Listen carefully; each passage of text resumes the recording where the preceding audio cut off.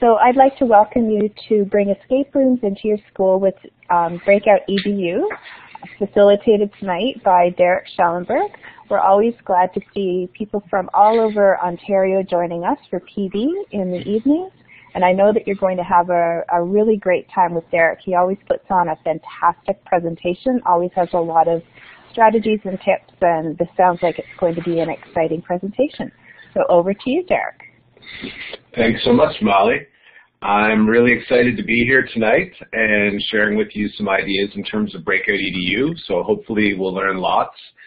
And as Molly said, if you have questions, please fire away. You can put up your hand, you can type them in the chat box, and if I miss them, then Molly will help me in terms of making sure you get attention, so we should be able to answer all questions tonight. So what we're focusing on is Breakout EDU, and it's the idea of bringing an escape room into your classroom, whether that's to use probably with students, but it could be as well to do PD with your staff if you choose to do that. So a little information about myself before we get started. I've been teaching, I don't like to see the number, but it's approximately 20 years in the York Region District School Board. And currently, as in this weekend, finishing the last final pages on my thesis. It's been far too long, and it's focusing on BYOD learning. So basically, students bringing their own devices into our school. And currently, I'm interested in a couple of things like inquiry-based learning, gamification, which is what Breakout EDU is, actually both of those things, technology and education, and then flexible learning environments. If you want to contact me after the session, you have additional questions, you'd like me to share resources, although we are going to share everything tonight with you at the end, feel free to email me or you can tweet, and that's great. And yes, I did coach Molly's son, and he was fantastic. In terms of what we're hoping to do tonight, we have a couple things. So the obvious one is we're learning about what Breakout EDU is. And then more importantly, what I'm hoping is that you'll be able to find ways to apply it in your classroom so that it enhances teaching, learning, and student engagement as well. So we're going to do sort of 3 stages tonight. The first one is, what are the basics? What comes in the Breakout EDU box if you choose to go that route? What are the basic rules and concepts of the games and how educators can use it? Then we're going to consider some reasons for using it, when we could use it, and who we could use it with, as well as a couple sort of, I wouldn't call them warnings, but just caveats to consider when you use it with your students. Lastly, we're going to play a couple games. So we'll have a digital version of the game, sort of a sub-game that you might use within your Breakout EDU, and then as well we'll review things at the end. So I'm hoping we'll be successful in terms of understanding how it works, and then you can conceive of ways you can apply it with your different learners. So, getting started in terms of what Breakout EDU is, you've got 3 options in terms of how to bring this escape room into your classroom. So the first one is, you can purchase a box directly from the company, and they will send it to you, whether you're in Canada or anywhere else, and it'll have everything that you need to apply any of the games that are available, and there's tons of them that are free on their website, which Molly's provided, www.breakoutedu.com.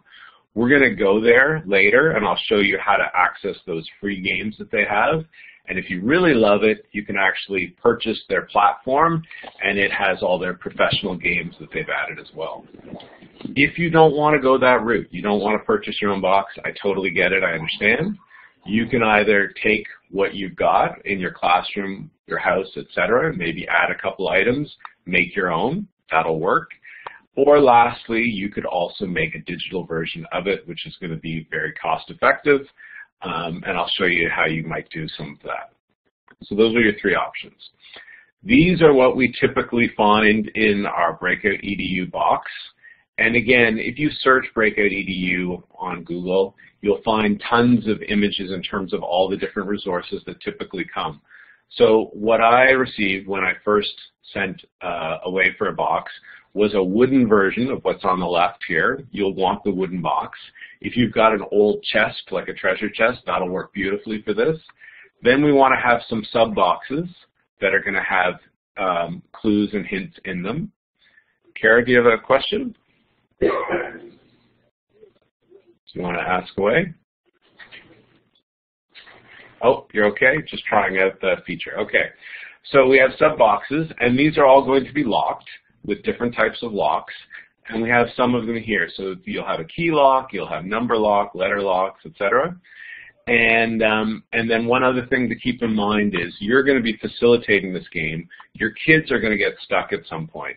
So usually there's 2 hint cards. They have to be unanimous as a group saying, Mr. Schellenberg, we'd like you to give us a hint. We're stuck on this. And so they can get 2 hints during the course of the game.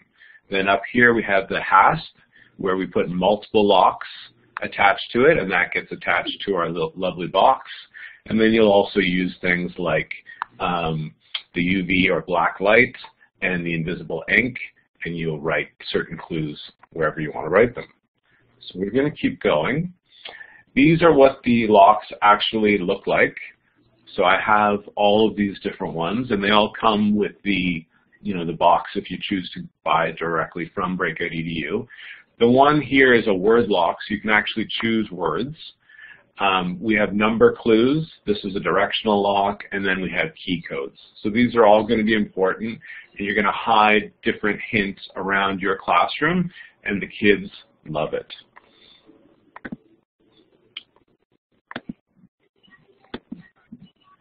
So in terms of the step-by-step process, I'm just going to walk you through it, and later we'll look at a couple of specific games. So the first thing you want to do is, if you were new to this, is you would select a game on their website that was appropriate both for your group's age level as well as the subject area. So I teach high school English, so I would choose Shakespeare or mythology, these types of games. We've done Edgar Allan Poe's poems. We've done lots of different games. So the first thing is to find the clues which they provide for you. You may have to print some of them off. You're going to set the locks for each of the boxes that you have. You want to test the game, whether it's at home or in the classroom is ideal.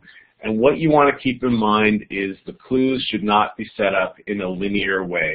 So if you have a class of 15 or 20 or 30 students, they're going to be finding clues at different times, and that's perfect.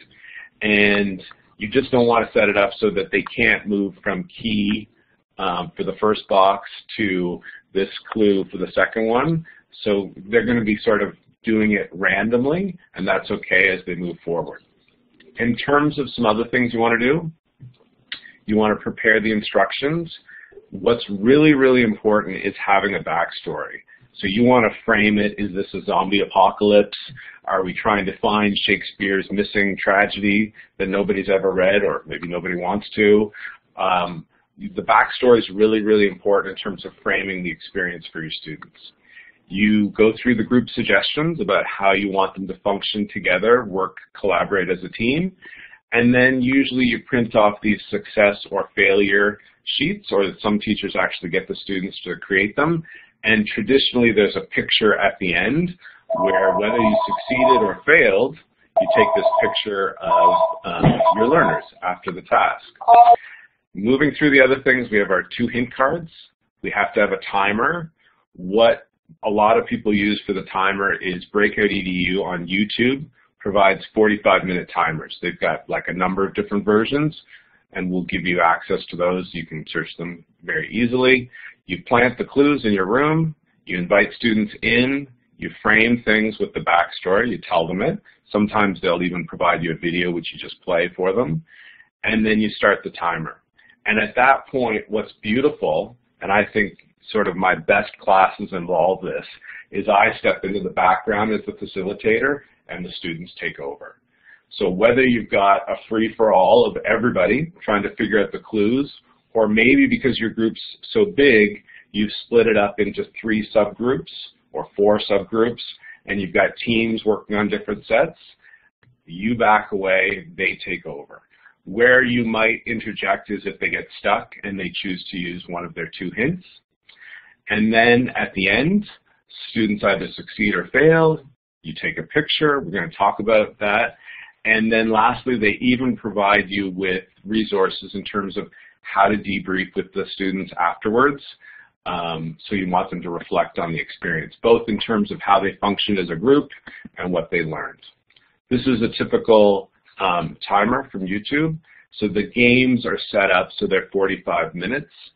If you practice a couple times and the students actually get through much faster, then you're probably going to want to add more clues, more hints to it to make it a little bit more complex as a game. But you'll get a feel for things if you try it a couple times. Okay, so in terms of before the game is set up, this is the information we want to make sure we give to the students so that they actually, what they have to realize is this is not an individual game. They have to work together in order to be successful, otherwise 45 minutes is not going to be enough for one person to solve all the puzzles. So you want them to work together. They need to communicate and collaborate. Number 3, really important, you need to share so that everybody in the team knows what clues you found. So if you have a chalkboard or a whiteboard in your classroom, free up some space where they can write down the number, the code, the message, the whatever, so that other students can look up, see that, and that may help them solve whatever they're working on. They're going to want to come together every once in a while to review what they know, and then it has to be unanimous, or it's supposed to be unanimous, whenever they use one of the 2 hint cards, and they're going to ask you and you're going to try to direct them to get them over whatever hump they're at so that they can keep moving forward. So there's a maximum of 2, typically. So here we have some pictures of different groups, and I think one of the cool things about this is it's for all age levels. So you've got what I assume is elementary kids here in the top. They look like they're very close to solving the last little puzzle and opening their box. On the right, again, we have elementary learners. What's interesting is if you look at the computer monitor, they solved the puzzle in 14 minutes out of 45. So probably the next time I attempted the game with that group, I would make it a little bit more complex. I would add some more content in because they can obviously handle it. We've got a really young group in the bottom left here. They're holding up the signs that you can print off. They say, you know, we broke out. And then we've got a sort of a PD group of educators over here on the right, and they obviously escaped as well. So you can use it for all different types of learners. Please feel free to fire away with the questions. If I'm going too fast, you want to slow me down, go for it. Okay, so they provide the debrief questions as well.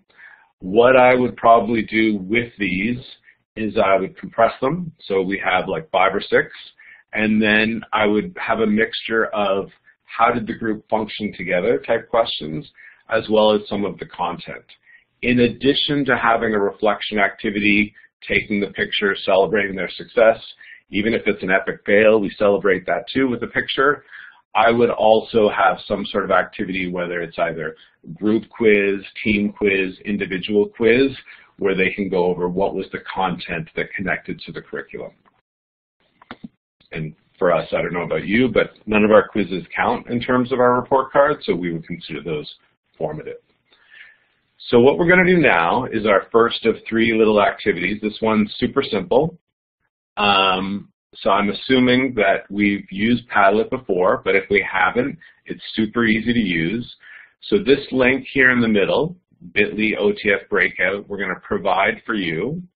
And what you're going to do is go in there, and what I'd like you to do is post at least once with 3 different ways or times of the year or parts of your unit where you could use it. So is it something where you would use it in the middle or the beginning or the end? Do you have a specific unit that you teach where this would be perfect to kick it off? So what I'm hoping is we'll share some ideas together, and we'll go there as a group, and we can take a look as each person's posting a comment. To post comments, you can do one of 2 things. You can double click anywhere on the Padlet, or you can use this little pink button that's in the bottom right, click on it, and a comment will be created. Okay? You can even click on comments with other people's work and give them feedback if you want. So I'm going to click on the little monitor sharing button here. And I'm hoping you guys are going to follow the link that Mally's provided in the bottom left, the bit.ly link, OTF Breakout. And we're just waiting for things.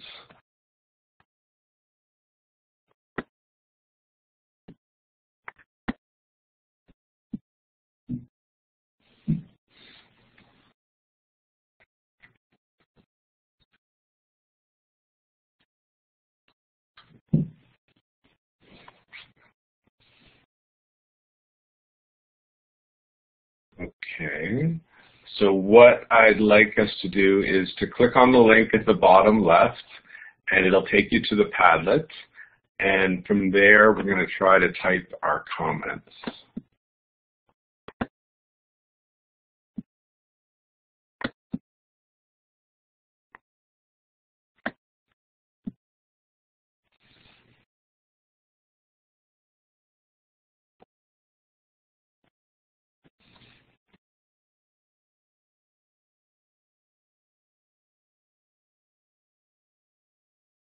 Okay,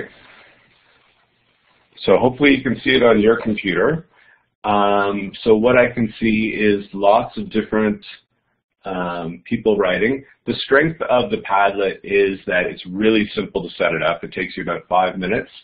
The weakness is you need to know your group of learners really well. So you can see what Laura has done here, which is great. She's provided her name for a comment. But that's something you would have to talk to your students about. Sometimes the first time they have a little bit fun in terms of typing things that might not be okay. So we've got here in the top, we've got use a breakout to investigate and solve questions about invasive species. That sounds really cool. Minds-on activity, review a concept, team building at staff meetings. They would love it.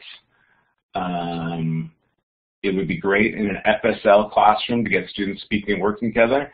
And I checked that, and they actually have games as well that are in French, which is fantastic. I didn't think an American company would have those, but they actually do. First week of school, in terms of setting the mood, the atmosphere for your group, that's fantastic. And I agree. We want to probably use this either at the beginning or at the end of a specific unit. So I think there's lots of great ideas, and that's definitely when I've used it before. And I love what some people are doing. They're actually commenting on other people's posts, which is fantastic. So I'm going to ask Mally to bring me back. Beautiful. Thanks so much. So what I'm hoping, yes, I was surprised that they have French ones, Kara, as well, and that is fantastic that they do.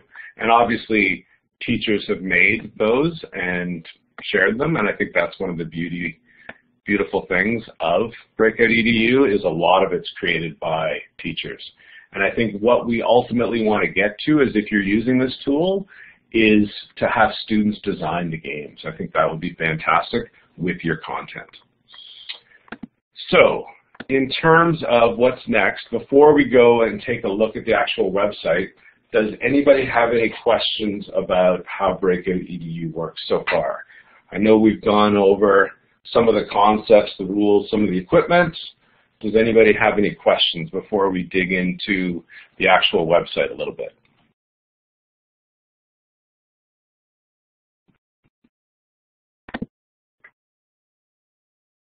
So we're doing the waiting thing, and it looks like everybody's fine for where we're at right now. Oh, here we have a question.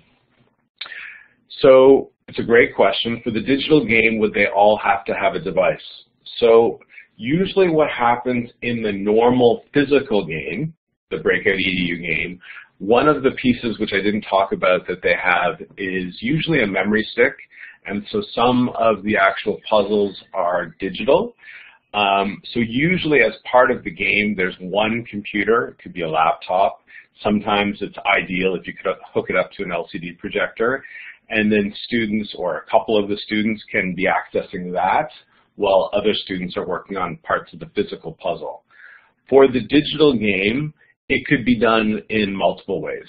So it could be done where there's one device, or it could be done where you've got a device for each team, or in some cases it might be ideal to have a device for each person. So it depends on the game. You have to try them out and see which one works. But usually for the digital one, if we can have more devices, then I think it might increase engagement. Even one per table of 4 or 5 might be fantastic.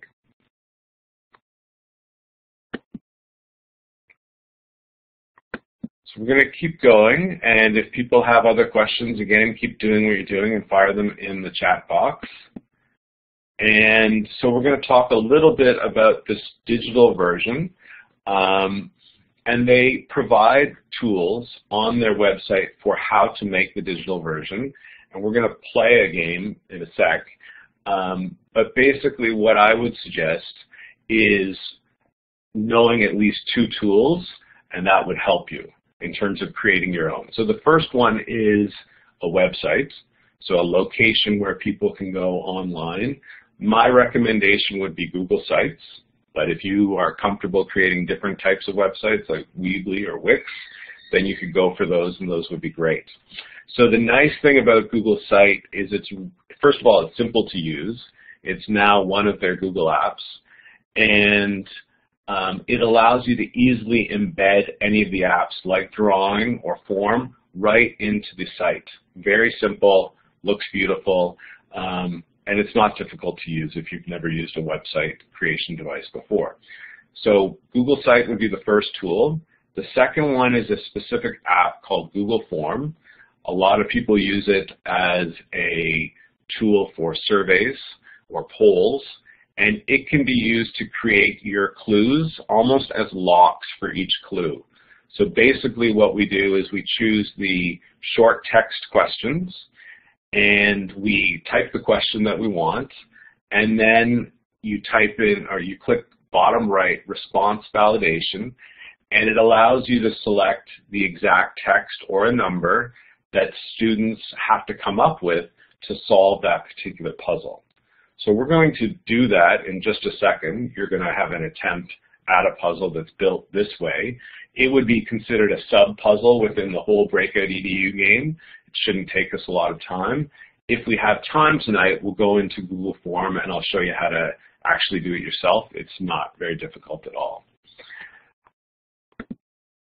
So what we're going to do now is we're going to go into this puzzle, and it's called Bitly Last School Day. So I'm thinking that if you're here tonight, you're probably not, I'm just guessing, but you're probably not thinking of retiring tomorrow or next month or anytime soon. Maybe I'm wrong. But what this basic mini game involves is, the premise is it's your last day, and you have to remember to do 4 things on your last day of school. You've prepared for it in advance. You've written a little, perhaps cheesy, poem that's going to remind you of these 4 things, and you've also given yourself 4 visual hints that are going to help you remember what to do. So what I'd like you to do now is to go to the link that Mally's provided. I'm going to hopefully go via my computer, and then I'll show you, if we have any questions, how to do it. But basically, we're going to read the instructions at the top. We're going to read the poem that's in the Google Form, and then I'm going to ask you to try to solve the 4 things that you need to either bring or do or hand in so that you can successfully retire from teaching. Not suggesting that you would want to do this anytime soon.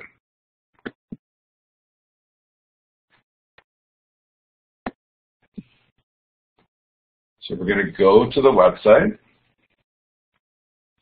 and it's called Teacher's Last Day of School.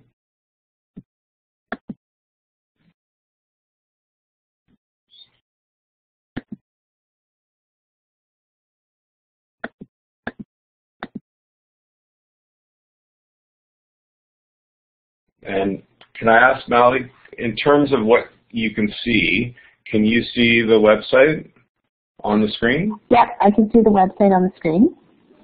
Okay. And does it show if I'm scrolling up and down? No, it doesn't look like you're scrolling. Okay. So what I'm going to ask you guys to do is I'll just read the backstory to you. Some of you may have already started, and that's fantastic.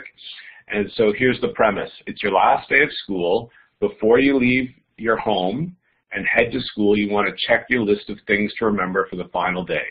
You have 4 things you need to do, so you organize them into a poem. It's not the most beautiful poem. I'm not Shakespeare. There are also 4 visual hints below. So, Nicole, I see you're saying I can only see half of the page. So what we want to do is click on the link that Mally's provided, okay, bit.ly last school day, and it'll take you to the website. What you're going to want to do is scroll down, and there's 4 clues. So we have an eye that looks like it's crying. We have 2 tickets. We have some open doors, and we have a lovely receipt, which I generated a couple days ago. It's not real. I'm on my iPhone. That's probably the problem. Okay. And then if we scroll further down, we have the Google form. In terms of the Google form, it says, what's your name? And with my students, I would always say, your first name is fine. You could put in another name. That's fine as well. You've got the poem. And then we've got our 4 questions that you need to solve. So I'll just read the poem. If you cringe, that's okay. The poem says, poem for my last day, the next adventure. I'm looking forward to what comes next. I bought a trip for 2. The school owes me a little money. That's one thing I need to do. I'll lock the door at the end of the day. That room I'll no longer go. I'm hoping my last day will be happy, but the tears will probably flow. So each line of the poem corresponds to one of the questions and one of the pictures. So I'm hoping that you'll be able to solve it, and might take you 5 minutes, might take you 2. When you actually start typing in the Google form, it will provide a hint.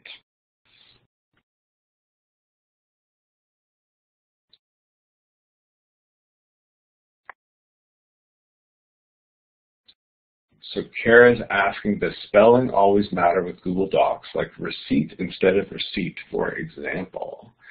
Oh, okay. So let's see. Did perhaps Mr. Schellenberg spell receipt wrong?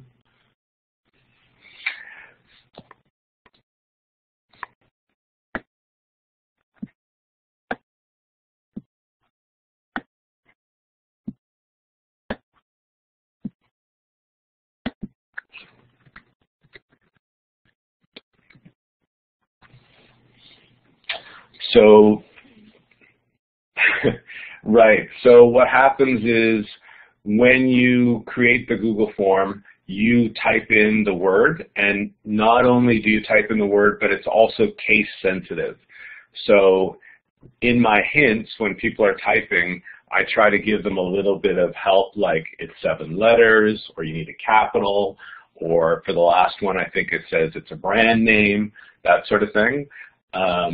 So you can type in little hints when you do response validation, and that could help your ESL kids in terms of giving them a clue to help them, maybe no capital or 6 letters or whatever you want to say.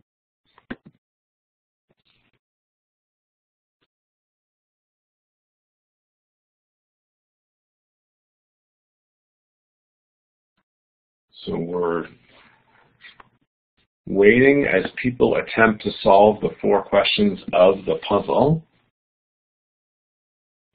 And if people need help or a hint,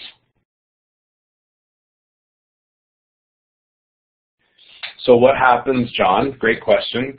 In terms of the Google form, when you start typing, even if you're typing the right word, as soon as you start typing a letter, the hint magically appears. When you get to the end of the word, and let's say that Kara's, okay, Mally can retire successfully. When you get to the end of the word, if you've typed it correctly, then the hint disappears. So students will get used to Google Form in terms of, oh, I typed the word receipt, and apparently I spelled it correctly, and then the hint is gone. So how do they know if they got it right or wrong? What happens is when you're done with the Google form, you, at the very bottom of it, you hit where it says submit, and if it successfully accepts your answers, then you've got it right. you could, if you wanted to make life more interesting for your students, is have one question on each page, and so they can't go forward until they solve the first question. I put all the questions on the same page. It looks like we've got a couple people that solved it. So hopefully, John, I answered your question. It won't let you submit it unless you've got the answer right. When you use Google Form, short text answers, and then in the bottom right, you click on response validation. And that helps you put in either a word or a number. Could be a math question, could be a science question. So until they get it right, they're not allowed to submit it. So in terms of people, looks like we've got a couple people that have successfully submitted it. So they are retiring. They've handed in everything. They have big smiles on their, okay, so it looks like we've got Kara, Laura, Shauna, hopefully I'm saying Shauna's name correctly, Cassandra, John, Mally, and Esther, who've all solved it. And what's interesting is John didn't put just tickets, he put airline tickets, but because he's got the right word included in it, it accepts it. So the same thing happened with Mally. She put receipts, whereas everybody else put the word receipt, and it accepted that because it had the right letters in it. So it's not perfect, but you can use the little hint to help your students in terms of knowing exactly what they want.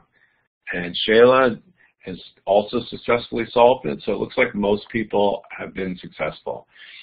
So if this was a normal Breakout EDU session, that Google form would be one of the sub-puzzles. Just like they're working through small boxes, we would have one computer set up, and as they got the answers from different things, that would help them answer some of the questions. So it looks like most of the group is good, so I think we're going to continue. Mally, question for you. Can you see my screen currently? Yeah, I can see your screen. Okay. But you can't see me scrolling right now. Yeah, so it's like, it seems to be frozen or something. I'm not sure. Yeah, Okay. Okay, so. Scrolling before, but yes. Maybe try again, because you're going to be, So do you want me to bring you back to the whiteboard? Sure. What I was hoping to do, since we have time, is show people how to actually create the Google form, but I'm not sure if it's going to let me do that. Okay, maybe try close that page and then open up, we can try it again. Let's try it again. Okay. I don't see anything happening on your... Yeah, what I see is hosting is paused. Yeah. And a little circle that goes round and round. Yeah. Maybe we can try again later. Okay. Yeah. Perfect. That's why we don't really recommend application sharing, because it sometimes doesn't work. Okay. So let's keep going. All right. So in terms of questions, I know you guys are going to type them in the chat box, so we will move past that slide. And so now we're going to take a tour of the website, and as opposed to actually going online and taking the tour, we'll take it via the slides. So I've prepared some slides for you guys to see how to access the free games that are available for you on Breakout EDU. So the first thing you would do is, as Mally previously supplied you with, we would go to www.breakoutedu.com, and maybe if we have time, we'll let you explore it a little bit, and then you can ask some questions on your own. So if I go to the next slide, when I go to their website, we can see what's in the top left. So it says Breakout EDU, and you're given two options. So there's a collage of people playing games behind you, and we can see purchase, which we're not ready to do at this point, and then we have the other button, which is learn more. So if we clicked on it, what it would do is it would take you to this next slide here, where we've got this picture of these cartoon people, and at the top it has a number of options, and we would click on where it says games. So we click on games, and now it's taken you to all the different games. And so a recent change is, like most things available online, you've got sort of the free version and the monetized version. So what happened before would be you would buy a box, they would give you their password, which would show your work, and that would allow you to access any games online. What happens now when you go to the website is they've differentiated things. So you've got games created by the people at Breakout EDU, and you've got games created by teachers. And one thing I will say is in terms of quality, there's no difference. It's not like the Breakout EDU games are much better. Since the games that are created by teachers are teachers who are experts in that particular field, whether it's elementary, secondary, science, English, math, whatever, the games are fantastic. So what you want to look for is when you go to the website, I click on more, and then step 4 here, it says click on user-generated ELA. So anything that has that blue collage in the back that says user-generated, that means a teacher made that game, and then they were fantastic, and they shared it back with Breakout EDU. So Breakout EDU has posted them for us, and we can use them whenever we want. So for me, I'm an English teacher. I go to the language arts games. You have different choices. You can see here as well they have Spanish, French, etc. But I would choose user-generated ELA. That way I don't have to pay for them. And I'll take you to the next slide. So they have tons of different games. You can see 9 at the top. You can see 9 in the bottom right. And so some of them are different books, different plays. In grade 9, I teach mythology, so this one would work. Great Gatsby, some people are still teaching that book, so that would work. But the one that I would pick for tonight is Fortune's Fool, and it's Romeo and Juliet. It's a game that I've used before with my grade 10 kids. They love it. So I would click on that. So this is what it takes you to. And basically, what you see in the top left is a picture related to the Juliet. And right beside it, they'll have really important information for you, and that is, who has this game been designed for? Is it high school? Is it elementary? They usually have information in terms of, is it 10 to 15 players? Is it more? So what you might do is, if it was a small group, but you loved the game, is double up all of the clues and have 2 sets of them. So team 1 over here, 10 to 15 students, team 2 over here, 10 to 15 students, and they're working through the puzzles, trying to get to the master box that you could have in the middle of your classroom. What they also provide you with is, if you click on right underneath the picture, it's got the story, and the story is either going to have a script that you can read to students, or even better, sometimes it has a video. You press play, and the video explains or frames the story for everybody. So we want to access their imagination before the game begins. Underneath, it's awesome. They provide all the lock combinations that you'll need. So you take your locks and you set them. And then on the right-hand side, we've got our step-by-step instructions. So this is print off this map, highlight this page, get your deck of cards. You might write in the letters, the words, the clues that they suggest with the invisible ink pen, and we set up the whole room. What's amazing is about all these games is the person who created them, so in this case a teacher, they've shot a video of them explaining how you set up your room. 5-10 minutes, what all the clues are, they walk you through the whole thing, And so that's perfect in terms of setting up your actual game. So we've got, you can see here to the left, we got the story, video tutorial, lock combinations, and then underneath the video, there's two things that they provide. Game resources in a Google folder, and then they've also got what's called a launch facilitation tool, which again, you could use for yourself if you wind up creating your own games later. So if I just go to the next slide here, this is what you'll see if you click on the two links that are underneath the video. So on the left here, you don't need to have a Google account. It's open to everybody. These are the game resources, so this is a Google folder. And it'll have some things that you print off, and it may have some clues that you'll be asked to put on the actual memory stick. And when students find it, whether it's located in the box or hidden somewhere in the room, it's on their computer, and then they can access those specific puzzles. Getting a little bit of background noise here. And then the other thing that they have underneath the video is a link to this launch facilitation tool. And what's beautiful about this is you can keep that link and use it for any games you design yourself. And this is digital in terms of it's a link, and it has a 45-minute timer. You can put the music on or off. You can start the timer. It's got a little counter of 0, 1, 2, depending on how many hints they've used.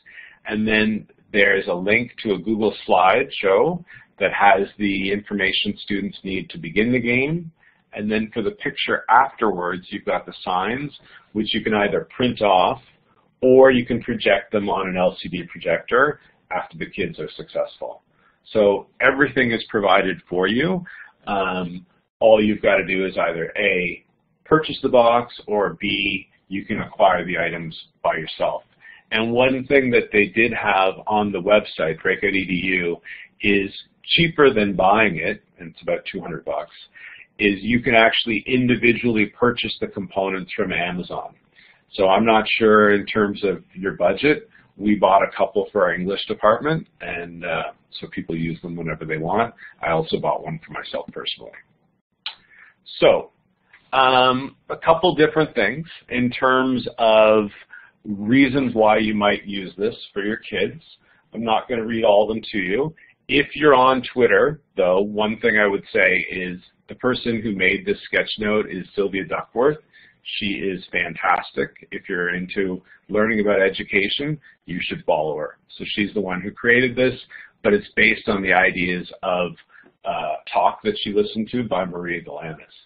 So we've got number one, why do we use Breakout EDU? So a big reason is obviously it's fun, the kids love it, okay? Number two, it's adaptable to your subject area. There are probably games already that you can use, and then you could take existing ones and adapt them so that the clues are related to the book your class is reading, or math, or science, or whatever. It obviously is providing collaboration and team building, so it's not an individual competition where one person is right and the other people are wrong. One person succeeds and the other people are kind of second best. It develops problem solving, communication skills. They are going to hit some obstacles, so they're definitely going to have to persevere. And then we have some other things as well. So students need to work under pressure to be successful. And I think, as I said before, what's amazing about it is that you disappear as a teacher into the background and the students take over.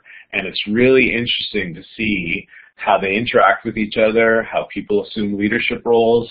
Sometimes your group can surprise you in terms of who steps up. So at our particular school, we've used this a number of different ways. So at the last OSSTF PA Day, we used it with teachers both from our school, about half of them in the picture, and then the other half were teachers from all around York Region. So we have the opportunity to go visit other schools, or at least we did previously. And you can see here we've got all the clues in the foreground of the picture. This is our library, and then the boxes in the middle. They were successful in terms of breaking out, so we did our traditional picture. Then we've got something that I just want you to think about carefully with a couple different things. So one thing is, when we use technology, every school board is different in terms of what they think about collecting student information, and especially and more importantly, how we use student images. So when you're using certain tools, digital tools, whether it's Padlet or Google Form or YouTube or Twitter or anything, make sure you understand what the rules are for your specific school board.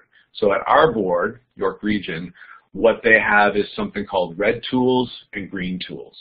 So green are things that are sort of board sanctioned, okay? And then red are things that it's not supposed to be you can't use them, but it is you need to seek permission with your parents before you use them. So what I would not advise is you run out, you buy Breakout EDU, or you design your own games for it, and then you take these pictures and tweet them out and your class had an amazing time, and then you get in trouble for having images of your students online when A, the parents aren't comfortable with it, or B, you didn't ask the students. And the final thing is we probably want to include our administration at some point in terms of what we're doing, depending on what types of tools we're using. So this is my class last year, and so in this case, didn't want to put up their actual faces, so they used the little pieces of paper to cover them, so we just concealed our identities, and there might be donuts in the foreground as well, and so they were successful at escaping. I think that was a grade 9 English class. And then we have another option for you. So I don't know about you, but one way you can take a picture is obviously with an iPad. So there's lots of different free apps that you can use that are great with picture filters. So this is called Prisma, and there's 20 or 30 different free filters. I picked one, and so picture on the left, picture on the right. And what's interesting is the students actually know which one is which, but nobody else could tell in terms of which student is Conway and which student is Jackson, etc. in that class. So this was actually from September. So that's another way to go if you want to do the celebration, but you want to protect yourself and your students in terms of their identities. Okay, so a couple things to keep in mind. When we create Breakout EDU, or when we use this type of tool with our kids, the emphasis on story to begin is really, really important. Anything you can do with regards to music, lighting, etc., costume, I don't know, to help create the story, they have Halloween ones, I'm sure, would be fantastic. Okay, so that helps them in terms of their imagination really get into the idea that, oh, there is a zombie apocalypse and we have to solve this, otherwise someone's going to come and eat our brains. The next thing is, and this is a warning for Mr. Schellenberg here, we don't want to have prizes. It's not about the prize. It's about that feeling of collaborating, working together. That's the part that we want to celebrate. Obviously, we want to hook it into our curriculum, but there shouldn't be external prizes. That shouldn't be the reason why they're playing the game, okay? And then we want to design puzzles that require critical thinking. It would be fantastic if some of the puzzles are involving some of the things they're learning in your unit, or maybe they're sort of foreshadowing what you're going to learn later in the unit. So they might be hinting at that. We want variation in terms of the types of puzzles. So you wouldn't want just the Google form that I created for you. And then you want to tailor the reflection activity at the end and make it more meaningful in terms of focusing again on A, how did the group function together, and B, how can we sort of, what did we learn with regards to the curriculum. So we're moving pretty rapidly here. I'm going to pause for a second. Does anybody have any questions about Breakout EDU or any of the things we've seen so far?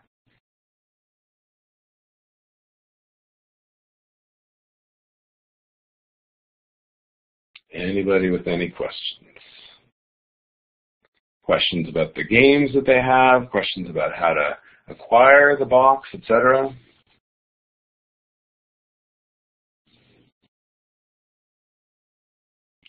We seem question free at the moment. Mally, do we want to take another stab at showing them how to use Google Form or the Google Yeah, Play? sure, Derek. It's up to you. Okay. Well, There's a question from Shauna. Okay. How much does it come to when you buy the thing separately on Amazon? Okay, so that's a great question, Shauna. So as I said, I think before, I believe the game in total from Breakout EDU is around $200. I think the price they quote initially is in American funds, so you have to do a little exchange rate there. But if you buy it separately, you could probably save almost half of that money from Amazon. The other thing is, a lot of those things in terms of, boxes, decks of cards, books, that sort of thing, you can, like I've added 2 things for my little package of goodies that I use based on some of the things that I have in my house. So that's a great way to add and sort of extend it and make it more fun, and you don't want to be pulling out the same clue. So I have like fake dictionaries that actually have locks inside. I have boxes where there's like 3 separate little secret boxes within them. So you can sort of add to things as you go, but you're probably looking at 100 for Amazon, 200 for Breakout EDU. Is 1 enough for a school, Nicole? So that's an interesting question. We did PD 2 Septembers ago for just the department heads at our high school, and they all loved it, and they're like, yes, I need one for my specific department, that sort of thing. And one person offered to build them. It didn't really happen. For us, I bought 1 myself, which I use all the time, and I bought 2 for my department. That's enough, because I think with a specific class, you might use it 1, 2, 3 times a year. You wouldn't want to use it too many more times than that. So probably 1 to start would be fantastic. Yeah, I mean, hopefully your school can offer those funds. Yeah, 1 per grade would be great as well. I think the key is sharing some of the ideas with the administrators so that obviously, the school is paying for them. There you go. Yeah, that would be great if you could come up with 1 per grade level. Okay, because we've got lots of time, I think what we'll do is see if we can do a little sharing here, and maybe I'll show you guys how to create that Google form. Before I do Kara's question, how big are your groups? Normally, do you find it successful in full classes? So I've done this with adults a number of times. With them, it's usually 10, 15 is fantastic. The group that you saw at the library, I think, was about 20 people, and so I added more hints for that. The first couple times I tried it with my high school students, I waited for those field trip days where half of them went to the zoo or half of them went somewhere, and so I had a group of about 10 to 15, and that was perfect. Once I got comfortable using it, then I added to my arsenal of different types of clues and sort of doubled things up. For a class of 30, which I have, I would split them probably up into maybe 3 teams of 10 and have a central box and then have puzzles that each group needs to figure out. And maybe they're the same puzzles, but they're in different sections of the room. I've done it with a class of 30 adults at a summer institute session, and they loved it. So I think it can work with any size, but you definitely need to prepare in advance. What you don't want is 5 or 10 students who are doing nothing. Obviously, that would be not good. Okay, but definitely if you double or triple up the clues, then I think you can have any group do it. So we're going to try this monitor sharing again, and maybe we'll show you how to use Google Forms, and we'll see about Google Sites. Not sure about that one. So let's see if this works.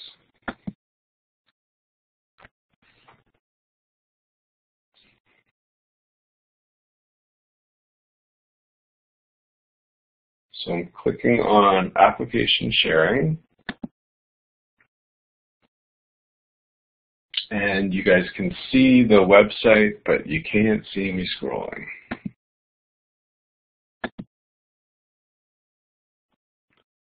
Yeah, this is not great.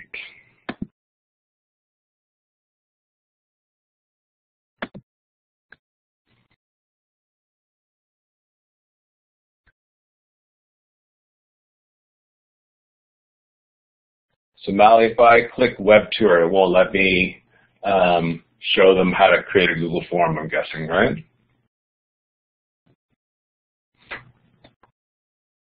Yeah, that's just if we're showing a video or something. For some reason, it doesn't seem to be working unless you open it. Try a new browser, Derek. Okay.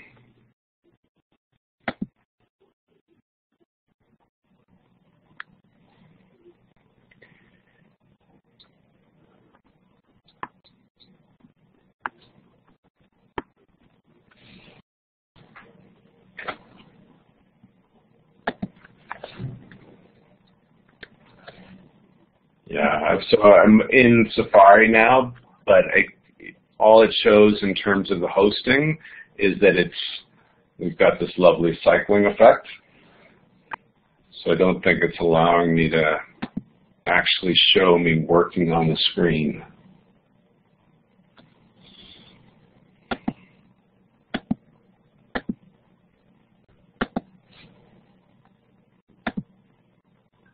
Let's try this.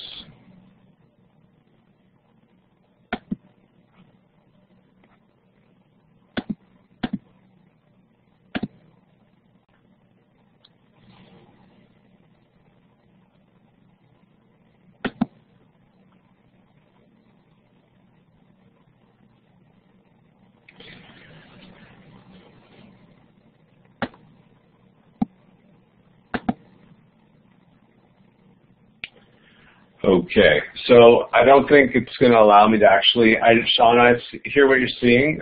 Instead of it's that you know how to use Google Forms. So what I was hoping to do was to show people how to use the sub ability to just sort of not only create types of questions, but the response validation to show people exactly how that worked, or to show them how to create Google Sites, but I don't think it's going to let me do that. So I think then we'll go to the Kahoot, if that's okay, in terms of reviewing some of the key information.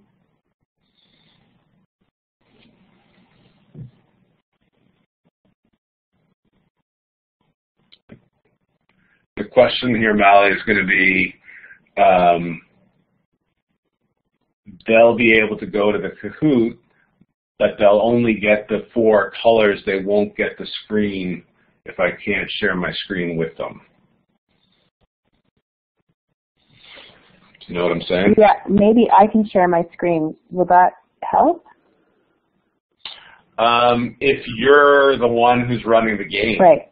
I'm not running the game. If you use that link that I gave you, that has the the PD one, then you can run the game if you can share your screen with them. Okay, let me go to that link. Kaboom. I have to sign in. Okay. Do you have to sign in to use it? Okay.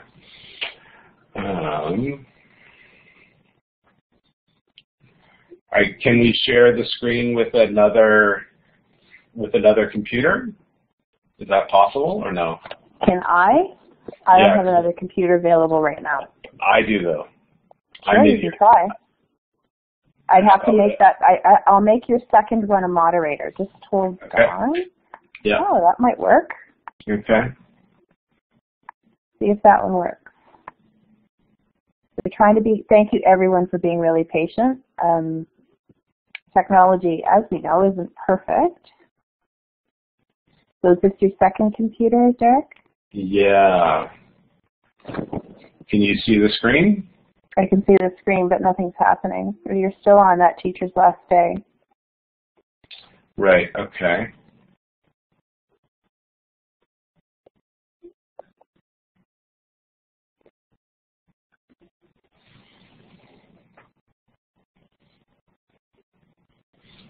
So on this screen, you can't see the Kahoot loading.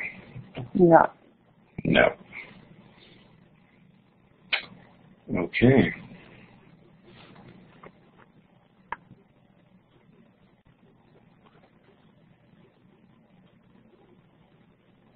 Okay, we'll go back and try it one more time.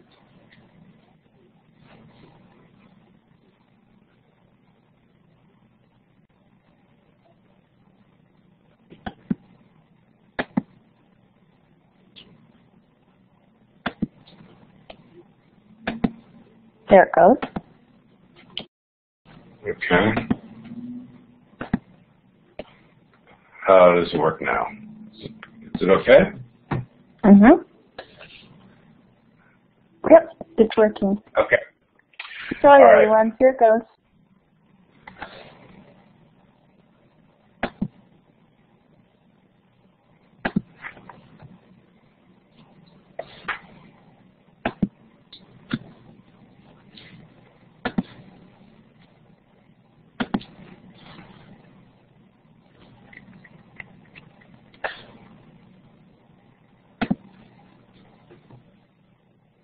Okay, so what we're going to do is to this little Kahoot. This is obviously Big Bang Theory. They're going into an escape room. You can see the pin at the top, so it's 319865.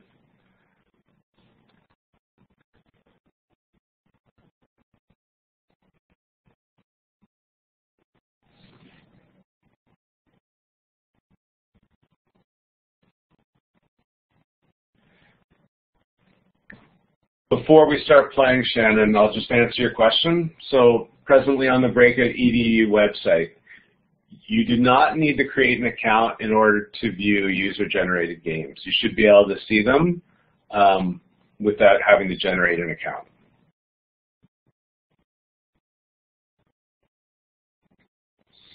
Oh, we've got a person named Breakout who's joined us tonight.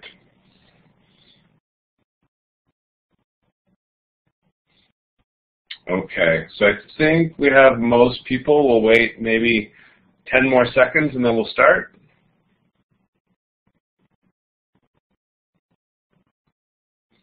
So Laura's just joined us.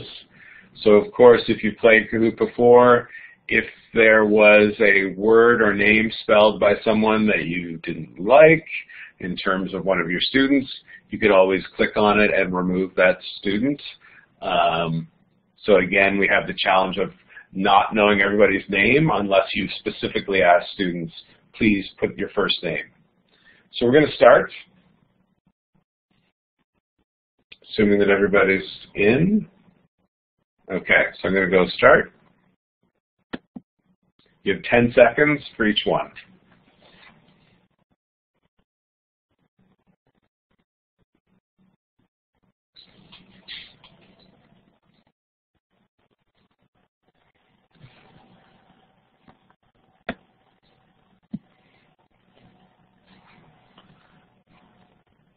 So in this case, the answer was a game where players cooperate to solve a complex puzzle.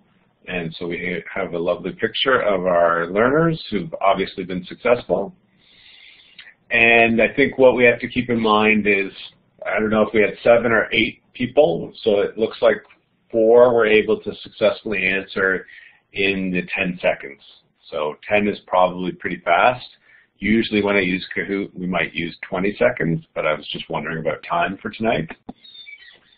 So Cass is currently leading, but she's closely followed by 2 other people.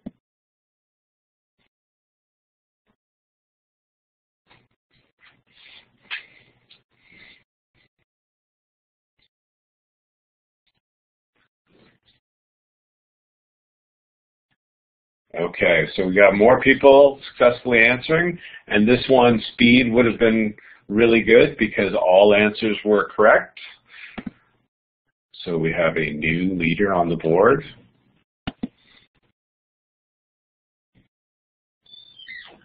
Only one right answer for this one.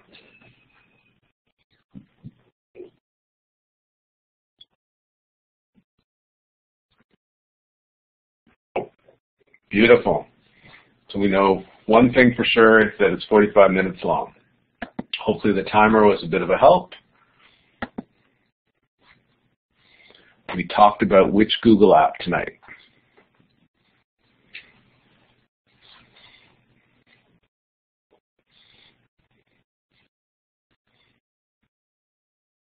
Okay, beautiful.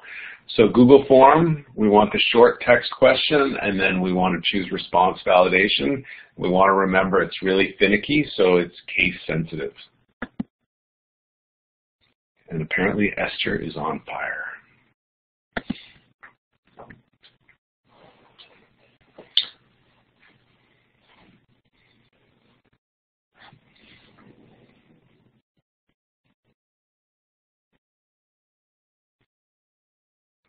Okay, so we had two possible answers that were correct.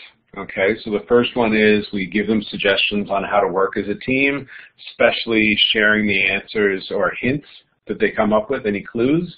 We want to make sure that's public. And then the backstory is really important in terms of framing things. And Cassandra is leading. What should you do once the game begins?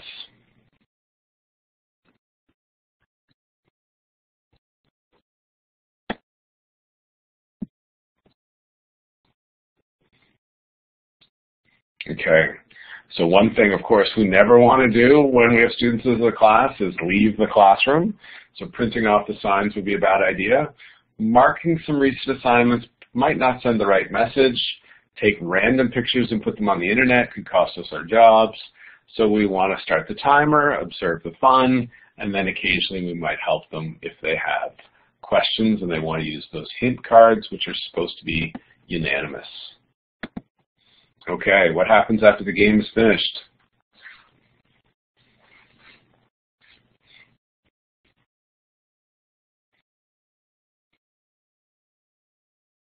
Okay, so picture is taken. Traditionally, countdown timer obviously is going to stop at 0, or you're going to stop it wherever they finished up.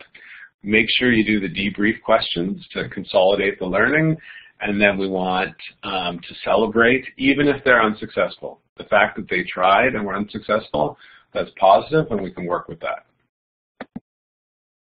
3 questions left.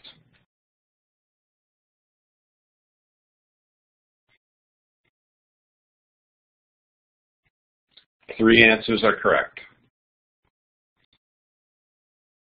Oh, sorry, 3, 2. No, you can make a digital version of the game. Okay. No, you can buy or make the components of the game. Absolutely. Yes, you have to buy the kit. No, you don't.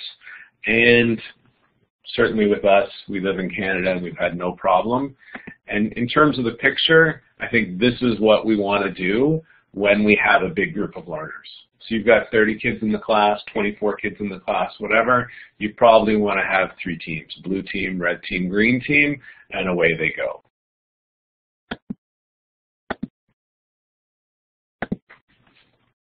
Two questions left.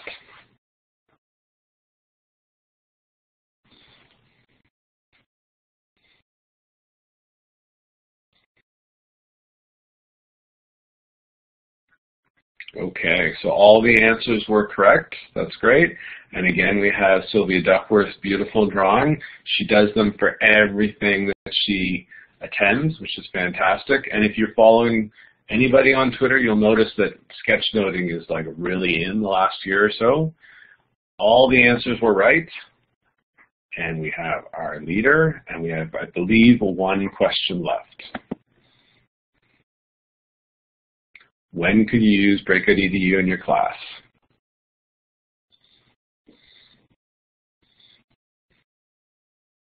Okay, so could be used to introduce a unit or concept, great way to kick things off, to introduce a course or theme right at the beginning, to review a unit of study, and reflection of a course or a grade would be great.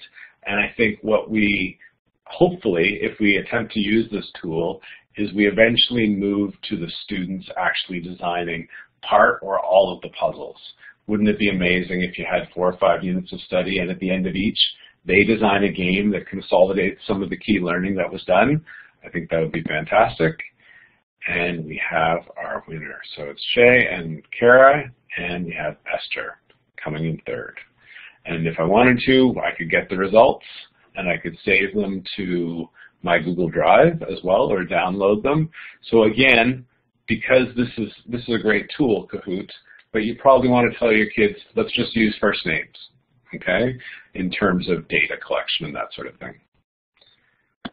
So since I think we have time, and I think this is working, what I'll do quickly, I know some of you guys are familiar with Google Form, but what I'd like to do is just really quickly show you guys how to use that response validation.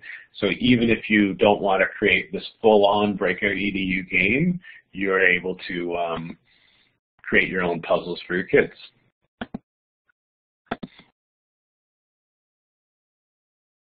So here's Google Drive, and see if I can find the one that we used tonight. Does it really matter? Okay, maybe we'll just create one from scratch. So I'm going to go to New, and I go to More, and I click on Google Forms.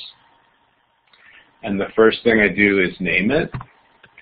Otherwise, it can disappear. That would be bad. And if I wanted to make it pretty, then I would pick something from the color palette up here. And I need to have a nice little image connected to it.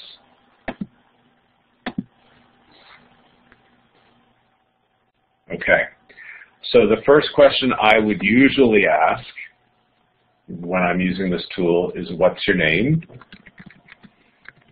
Which is great.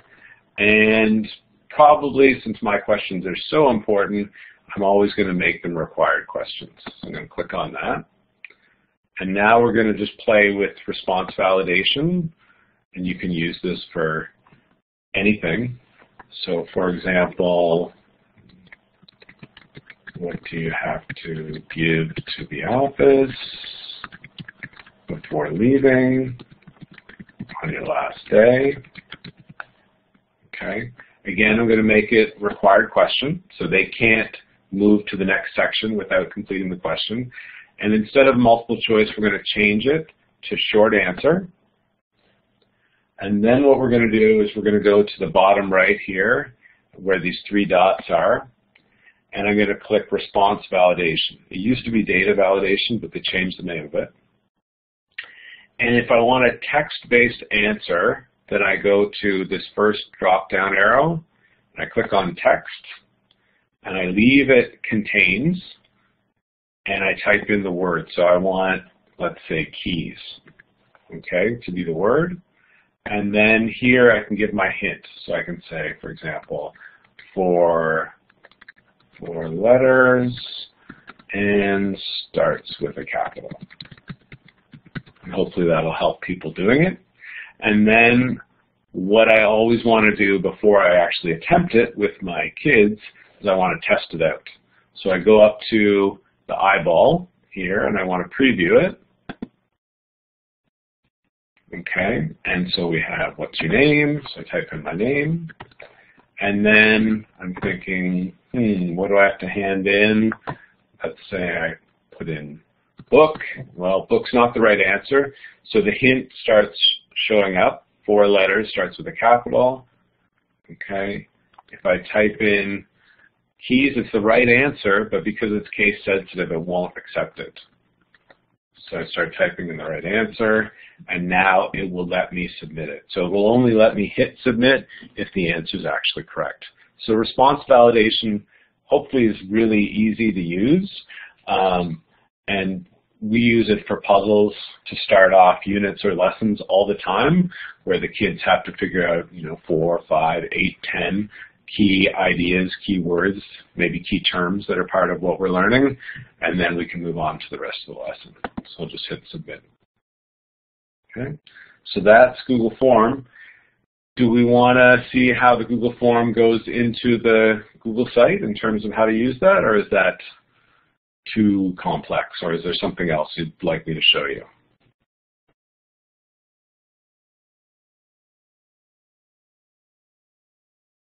Any thoughts from the group? Okay, Shauna. All right. So in terms of the website, again, websites in Google used to be really, really difficult to use, and then they changed it and made it a lot easier. So instead of having to go to a separate place to create my website and choosing all these complex features, I now just treat it like a normal app. So I click on New, and I go to More, and it's down here, Google Sites.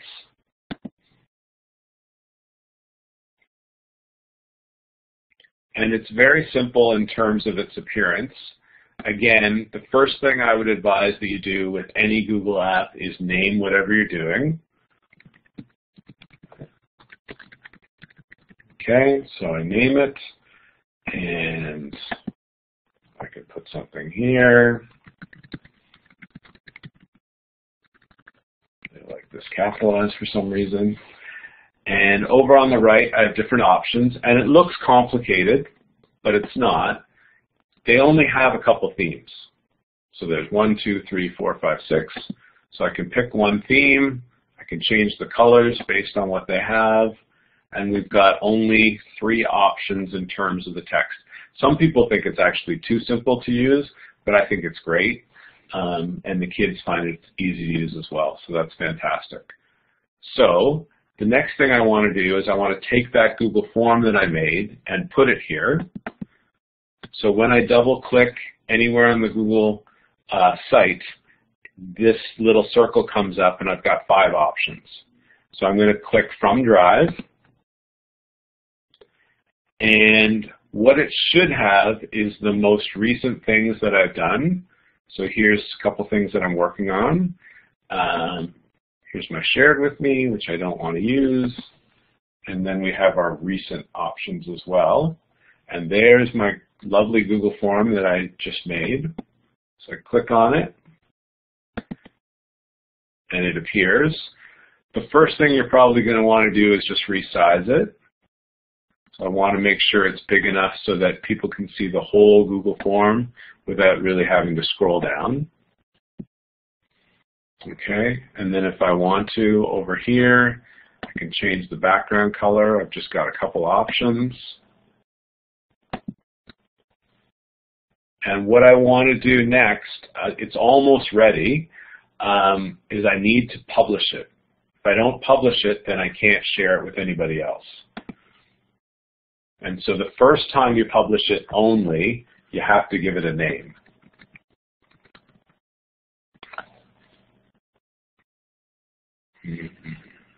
Use only lowercase letters, numbers, and dashes, so it doesn't like my brackets. So that's fine. So now I've named it. Now I can publish it. And again, before I would share it with students, I would always check to see what it looked like. So what I need to do is go up to this little eye and just preview its appearance.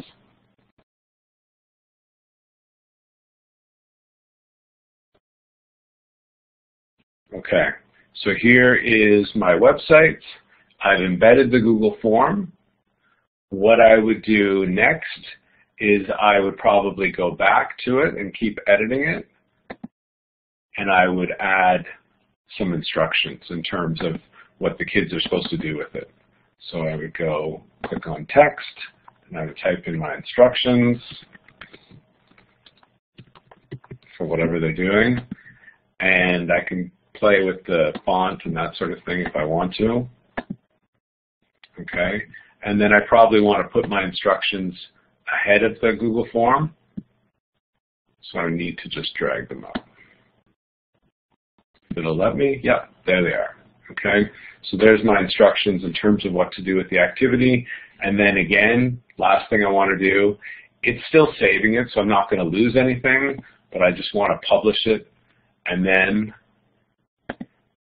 I can either view the published site. Again, looks good.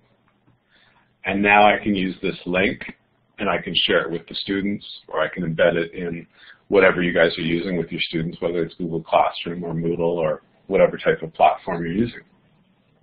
Okay, so Google Form is super simple, and I think, honestly, Google Sites is also super simple to use. Anybody have any questions about any of those things, or how Breakout EDU works? Anything you'd like to ask? Derek, maybe you could, Shannon was looking for the user-generated games on the Breakout EDU site. Maybe can you show them to? Sure, absolutely.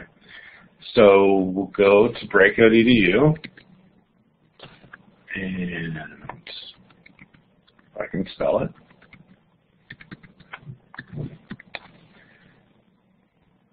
Okay, and we're going to click on Learn More. And then I want to click on Games. And so these are the subject packs, which are amazing in terms of, you know, if I go into math here, it says 95 games, pre-constructed. And it is asking for, oh yes, okay, so it's asking for this. Now, it doesn't require me to pay for anything for doing this, so I'm just providing them some information.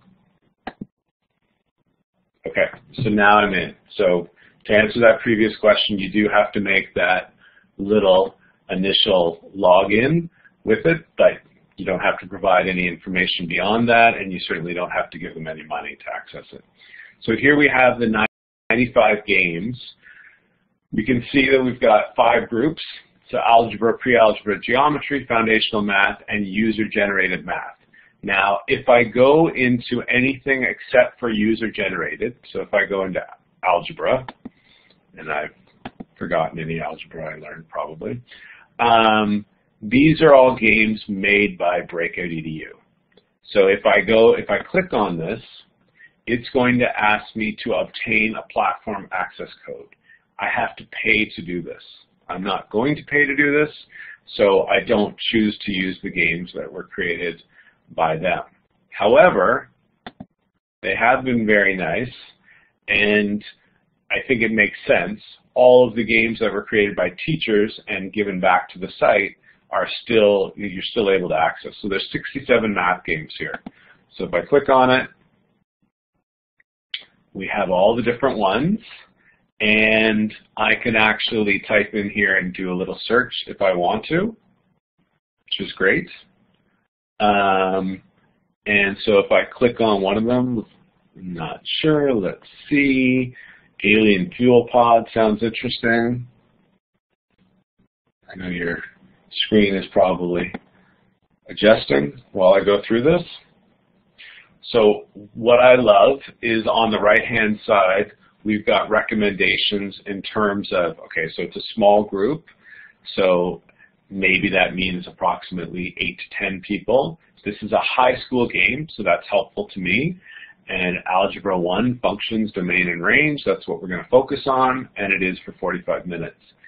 So if I scroll down a little further, we've got the story, okay, and it looks like it says intro video, and then there's some initial information. And then they've got their lock combinations, so that takes me a couple seconds to reset my locks. Then we've got the video that's created by a teacher, which I won't play for you. Not sure how that'll work if I do. And then at the bottom we have the 2 things that I was talking about. So we have access game resources, which should be a Google folder. So they've provided everything that you need, okay? So it looks like you've got 3 Google Docs, 1 Google Slideshow, there's a link to videos, and if I go back and look at the instructions, it'll tell me where I need to put these things in terms of what boxes to hide them in. And then I can go to my launch facilitation tool once I'm ready, and I can start the timer, but before I do that, I'll probably set up the introductory presentation, and I'll choose what I'm going to do with the signs. Am I going to print some off? Am I going to put one on the LCD projector? But that introductory presentation is a Google slideshow, and I'll go through a couple slides. I don't want to bore the kids too much. A couple slides with the kids, and then we'll try to set the mood in terms of the game and emphasize that story. Okay. So we've got a question here. Can you filter for elementary level appropriate games? So I'll just try. If I go back out to games, and let's see if we type here elementary, what happens.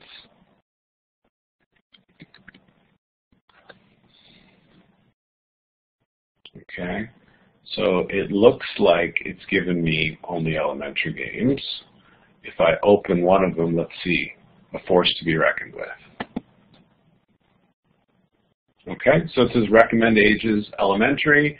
This is for a whole class. I'm assuming that's somewhere in the neighborhood of 20 to 30 kids. Interestingly, this is 40 minutes long, and we've got the content area. So that's great. I didn't know that it could actually filter for that. Let's see if it does the same for secondary. Ooh, that's interesting. Elementary, but not secondary. Okay. All right. Any other questions that we have? Anything else you'd like me to show you? John, do you have a question?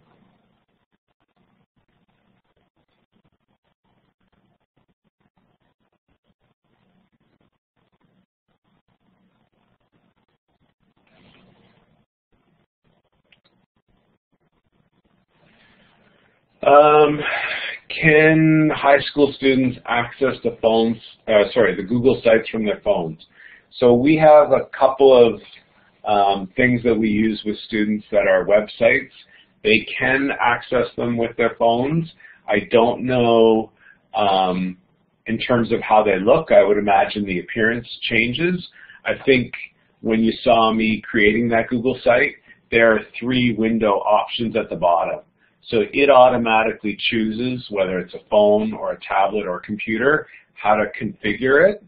But in terms of seeing what that looks like, I've never seen it before. Nicole, see you later. Thank you. Would Chromebooks act better? Absolutely.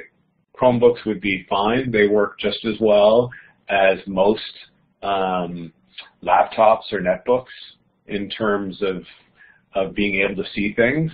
And the beautiful thing with what we're using tonight and what at my school we typically use is everything exists online. So the nice thing about a Chromebook is I can't download anything, and we design our lessons that way so that no downloading is required. So for Google Apps, a Chromebook would be perfect.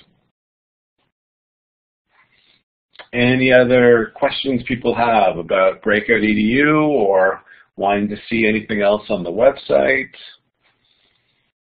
Want me to teach you some more Google Apps? Whatever you like.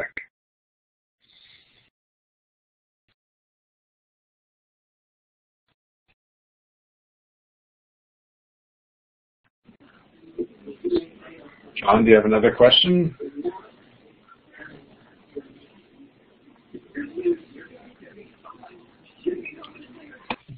No problem. They're all available as well as the Google slideshow. So you can take it, you can make a copy, you can adjust it, and there's lots of different things there that you can access as well. So, and speaking of that, tomorrow you'll be getting another email with a link to the recording for tonight, so you'll be able to go back and review things if you want, and also a link to all the resources that Derek has shared, so that'll come out tomorrow. So I think that's probably it for questions and things, and I know people are probably wanting to get on to rest, and that was great, Derek. That was really cool. I'm glad things worked out.